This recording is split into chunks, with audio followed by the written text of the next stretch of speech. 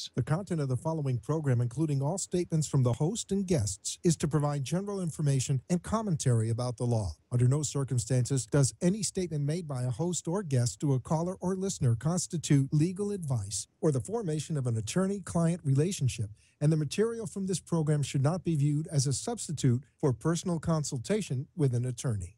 Welcome to Talk Legal with Jeff Van Treese, who brings you all the latest news in the legal world. Jeff will be discussing a variety of legal topics with experts in the field. If you would like to ask a question or share a story on the air, please call toll-free 888-565-1470. Once again, that's 888-565-1470. Now, let's talk legal with Jeff Van Treese.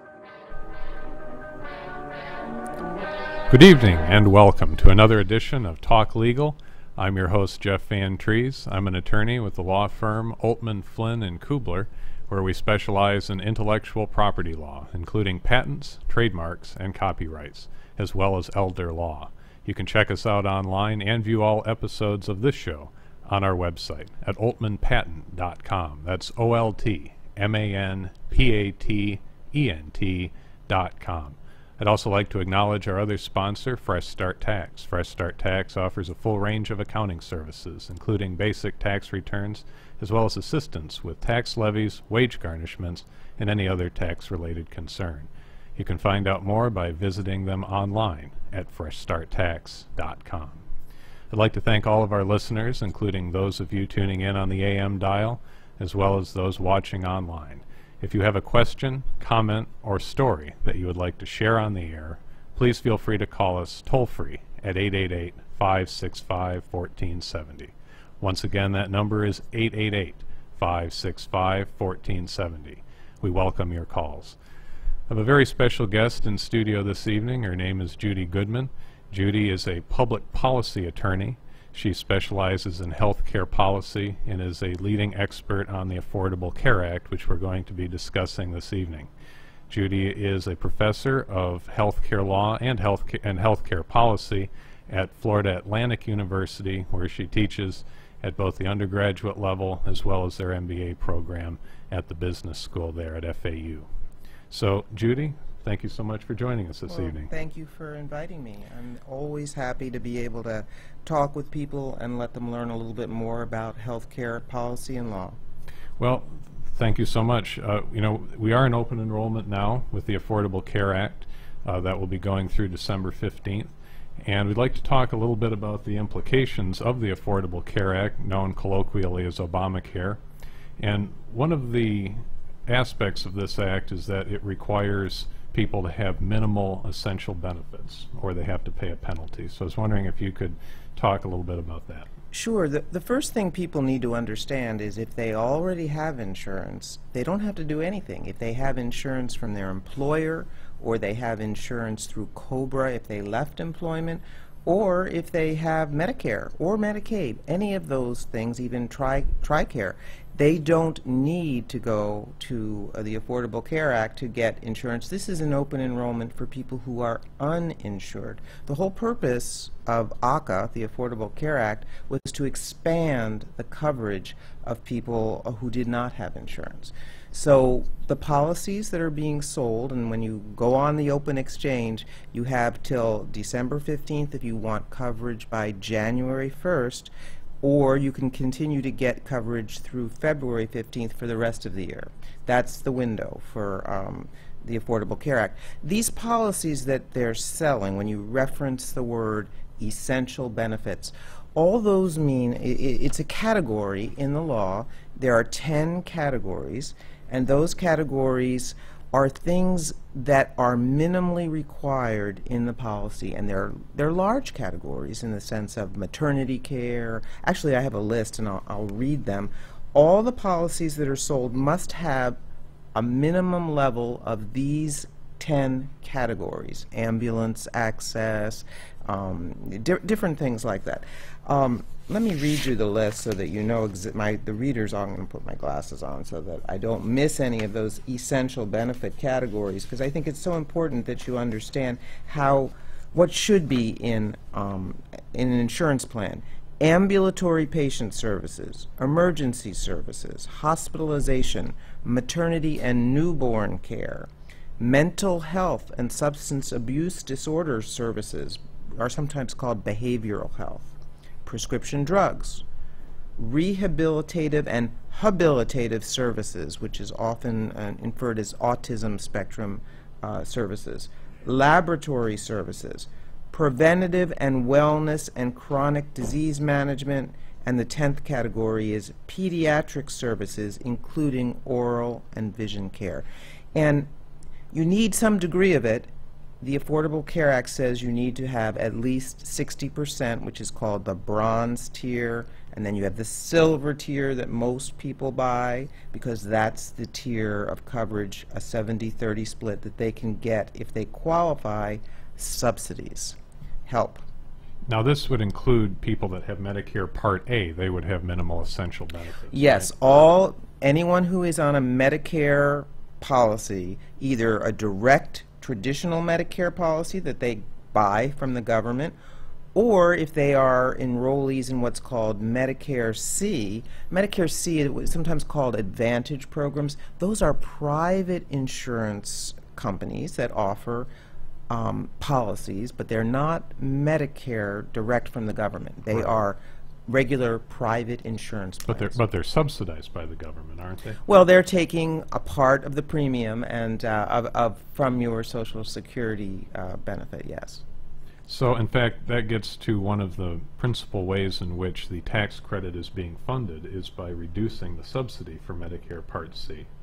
Well, you know, interestingly enough, these Advantage program insurance policies were sold to consumers with the thought that they were going to save money from the Medicare program. The whole idea of the Affordable Care Act was to try to get control over the escalating Medicare costs. But when they looked at what Medicare C actually did, they were running 14% higher than traditional Medicare with a supplemental plan. So that 14% overage, they need to sort of level the playing field. And so what they're doing is trying to restructure through pushing people who would normally get a fee-for-service into what's more of a bundled care, a way to get your care bundled and delivered in a different way. And that would save money. The intent is to save money so that you can extend the Medicare system longer and try to even it out between the differences between these plans. So I'd like to get into some of the Supreme Court case that came out Sure. a few years ago. That was the National Federation of Independent Businesses versus Sebelius. And that case was really a landmark decision. Like I said, it was a 5-4 decision, so it was very close. And it ultimately ruled on the constitutional issue of whether the government can force you to have health insurance. It ultimately said that the government can't force you to have insurance, but it can impose a tax if you don't have it. And that is part of the Congress's power to tax under Article 1 of the Constitution. If you could tell us a little bit about that decision and what the implications are. Yeah, in the run-up to that, there were lots of constitutional challenges to the Affordable Care Act. And the one that was heard in March 2 years ago, 2012, by the Supreme Court, that case actually came originally out of Florida, and the NFIB, which is a business association group, joined in with 26 other state attorney generals. Most of them were Republicans, Republican state attorney generals, and they took that case to the Supreme Court and argued, very beautifully argued, that this was constitutionally not proper under the Commerce Clause, that you couldn't force people to do something. In this case, force them to buy insurance. And for our listeners, what Judy's referring to about the Commerce Clause is it's part of Article 1 of the United States Constitution, which limits Congress's ability to regulate interstate commerce, and they can't regulate items that are not part of interstate commerce. So it was that was the argument that they were making, and while 4 of the justices agreed with that argument, it wasn't enough. It wasn't until the 5th justice actually ruled on another argument, which had to do with whether it was constitutional under tax and spend, and under the taxing powers, it was deemed to be okay, as if paying a penalty for not having insurance, which is sometimes referred to as the individual mandate, even though it's not really a mandate. We're not requiring people to have insurance. You choose not to have it. And if you choose not to have it, then you have to pay the penalty. That's and it's relatively small penalty in comparison to the cost of insurance, because it's roughly over time. It will be about $695, which is certainly less than it would be to probably buy an insurance policy, unless you're totally subsidized 100%, which most of the people who are taking the Affordable Care Act are subsidized. In fact, 91% of the people who signed up in Florida are subsidized. Wow. Another interesting thing, just as a side note about that case, was that the attorneys for the government, those that were arguing that the Affordable Care Act is constitutional, argued that it was not a tax, and in fact the argument that it was a tax is what saved the law. So you have to love that for irony. Yeah, there's been a lot of noise and a lot of partisan jockeying and a lot of good lawyering related to this. Both arguments were beautifully put before the Supreme Court, but you know, we live in a system where the majority wins, and it was a 5-4 decision, and that makes it the law of the land. Now, there have been a lot of attempts to repeal it and cause a lot of noise and saber rattling, but basically there's only one case coming up that really I think will be most interesting to your listeners, and that's a case that's due to come up in March. The Supreme Court is going to listen in a case called King versus Burwell. They are going to determine whether the IRS has the right to allow subsidies to stand when the language of the law, 4 little words that were written into the law that stated that these subsidies could only be available to state exchanges, when in fact most of the exchanges are being run by the federal government. So at issue in this case is, can the IRS extend that right federally?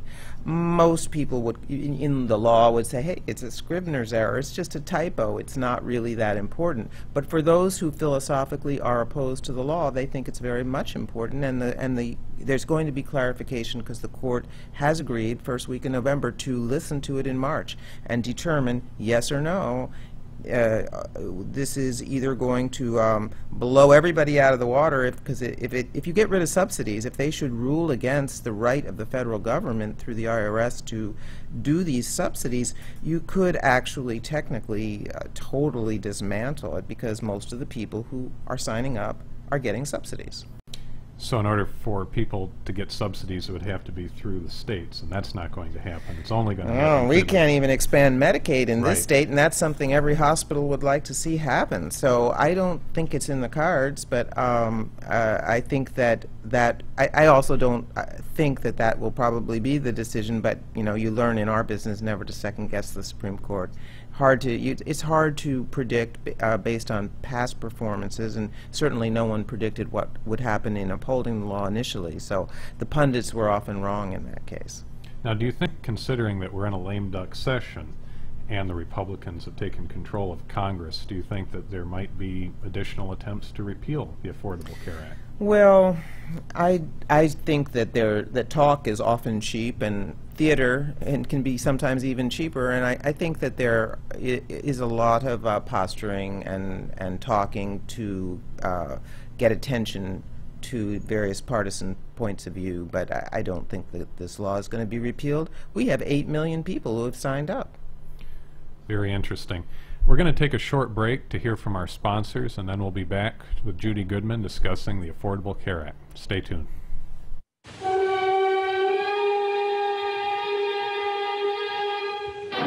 This program is brought to you by Fresh Start Tax. Fresh Start Tax offers a full range of tax and accounting services, including tax return preparation and bookkeeping, as well as back taxes, wage garnishments, unfiled returns, or any other tax-related concern. Our dedicated team of tax attorneys, CPAs, and former IRS agents offer over 60 years of professional tax experience. For a free consultation, call 866-700-1040. That's 866-700-1040.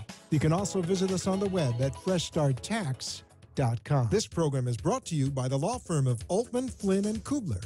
Our law firm specializes in elder law and intellectual property, including patents, trademarks, and copyrights. If you would like to patent your idea, please contact our Fort Lauderdale office for a free consultation. We offer elder law services, including estate planning, long-term care planning, and preparation of healthcare documents. We strive to plan for your future needs while allowing you to retain as much dignity and independence as possible. To find out more or to make an appointment, call 954-563-4814. That's 954-563-4814. Or visit us online at oltmanpatent.com.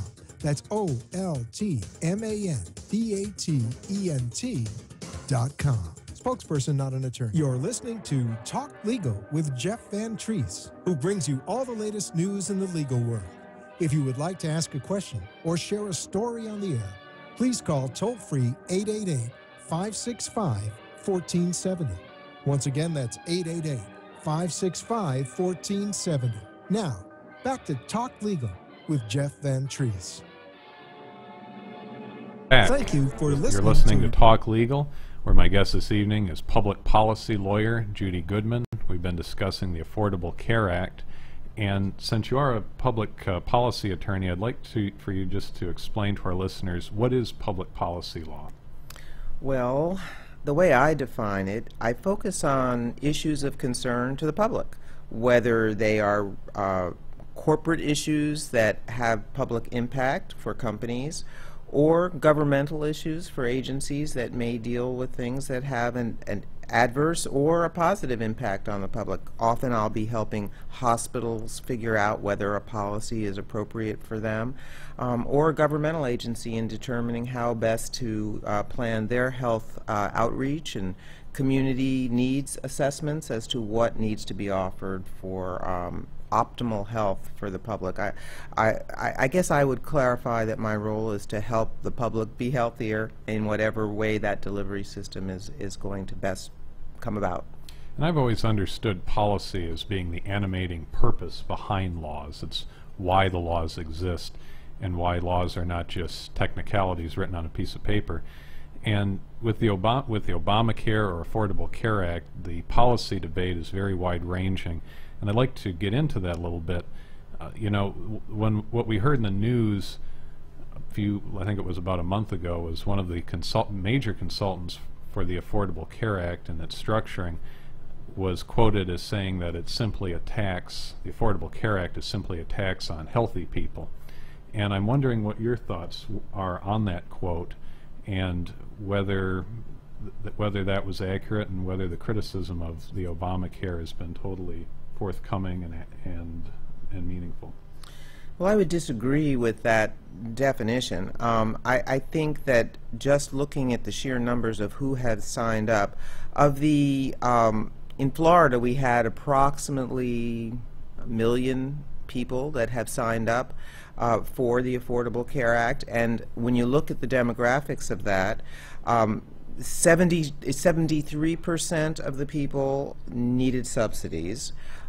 Most were women, and most were older women, over 45. So that doesn't really align particularly with just being healthy. If you're older, you tend to be not as healthy. It suggests to me that people who are choosing the Affordable Care Act may be choosing it because they were shut out financially from regular insurance, or discriminated against in the costing and pricing of policies beforehand. So my guess is that many of the people who are signing up is because that was the only choice available to them, and they tend not to be the healthy ones. Now, in risk, when you try to allocate risk in insurance, obviously you need to spread the risk, and the healthier young people that you can sign up, that is part of the reason that it's mandated, and that there is a penalty to try to incent young people to come in to make that risk putting healthy people into the pool is very important, so that there has to be a lot of incentive, because a lot of times young people will feel invincible and feel that they're not subject to be worried about insurance, and so the design of these programs is intended to appeal to young people to bring them in. And of course, in assessing the Affordable Care Act, you have to consider it against the backdrop of our current healthcare system.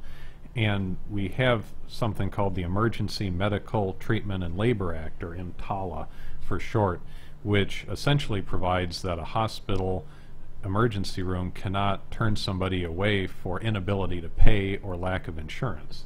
And so even though people might not have health insurance, it doesn't mean that you can exclude them from getting health care altogether. That's pretty expensive care. EMTALA is a federal law, and the law reads that people do have to, when they come and present at a hospital, they do have to be screened, and they have to be helped to the degree that they're stable before they're transferred to somewhere else. But it doesn't require a diagnosis, and it doesn't require any kind of aftercare. It's really a screening and stabilizing kind of impact, but it's at a very expensive cost. The typical person who would enter into a emergency room admission is likely going to cost several thousands of dollars compared to perhaps a $100 visit to a more appropriate level of care if they were getting preventative care. Well, that's why a lot of proponents of Obamacare have said that it's a way to make people be responsible for their own health care. They have to have insurance, so they can't simply use an emergency room and then not pay. There is a lot of incentive built into the Affordable Care Act to try to create a culture of healthy people, preventative consciousness, and lots of ways to incent primary care in a way that will try to bring care at a more appropriate level, whether it be preventative or primary versus specialist and expensive. Right. I'd like to talk a little bit about Medicaid expansion. Florida has not expanded Medicaid, and of course we've always heard it, we've been hearing about the coverage gap between people that do not qualify for Medicaid and people that also don't qualify for the tax credit under the Affordable Care Act, and how it's really impossible for them to get insurance. We were talking earlier that there are still some ways with which they can get coverage of some sort. It's a very frustrating problem. Florida is one of the states that's chosen not to expand. It's for the most part, a financial as well as a philosophical reason. Already, before expansion, $21 billion of our state budget is Medicaid, and that's only primarily to women and children. So able-bodied men are not on getting Medicaid without expansion. You have to understand it's a balancing, and policy is a balancing and competing interests kind of thing. If you have $21 billion of your budget, that's going to probably push out everything from schools, education, other things the state is responsible for. So some of that pushback has to do with fiscal responsibility and concern over the budget. But on the other hand, you have hospitals that understand and need and were induced to be helpful in the Affordable Care Act with the expectation that they were going to get coverage with expanding Medicaid. So it's very frustrating for them to have given concessions in pricing and all sorts of things to make this happen, and then not get that end of the deal. Medicaid has not expanded and does not look likely in this legislative session that it will either in coming March 2015. It looks like there's just continuing to be a philosophical and financial objection. And of course, undocumented workers don't qualify for Medicaid, which is one of the major misconceptions. Yeah, you don't qualify, but there are free clinics in our community where people can get care, and just like hospitals that you just mentioned, nobody turns down people in a time of need. People, regardless of their country of origin, if they have a disease, that's a public health issue, and they must be treated, certainly stabilized as I just described, and treated in that fashion. So getting back to the policy debate, whether you're for or against Obamacare, I think that in assessing any piece of legislation, it's always important to consider it against the backdrop of whatever existed before the legislation was adopted. And before Obamacare, there really was no free market healthcare system. Anyone that's worked in healthcare knows that it's a variety of interests and what I would call cartels that set prices, whether it's insurances and so forth. And it really never was a free market system. So when when we hear that it's a socialist system with Obamacare, it never really was free market before. That's my own feeling. I'm wondering what you think. Well, first of all, the Affordable Care Act has to do with the reform of the private insurance business. So all of the insurers that are involved are private insurers. So this concept of using buzzwords like socialism is just ridiculous. It has nothing to do with socialism whatsoever. This is the reform of the private insurance coverage system and the ability to try to get the pricing restrained so that Medicare can last longer and it be extended by at least 12 years. So that is the goal, covering more people and trying to get some of the discriminatory practices out of the private insurance system. That doesn't mean that that has been accomplished yet. We're obviously learning about narrow networks and bumps in the road that are continuing to be discovered as we move along. But it's moving in the right direction. More people are covered, and costs are coming down. Well, we are running out of time. I'd like to give a very special thanks to my guest, Judy Goodman, a public policy attorney. I'm sure that we'll be hearing more from you as this issue becomes more and more in the public sphere, and we'll wait and see what happens with these new cases that are coming down the pipe. Thank you for having me, Jeff. Thank you so much. Please tune in next week, Tuesday, from 6 to 6:30, where my guest will be George Frank, and we'll be discussing wills and probate. Thank you so much. This has been Talk Legal. I'm Jeff Van Treese, and have a great evening.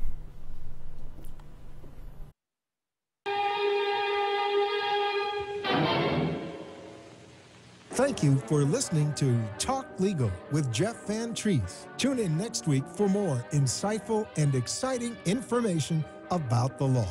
You can contact Jeff by email at jvt2law@gmail.com or give him a call at 561-789-6866. That's 561-789-6866. The content of the preceding program, including all statements from the host and guests, is to provide general information and commentary about the law. Under no circumstances does any statement made by a host or guest to a caller or listener constitute legal advice or the formation of an attorney-client relationship, and the material of this program should not be viewed as a substitute for personal consultation with an attorney. The opinions expressed on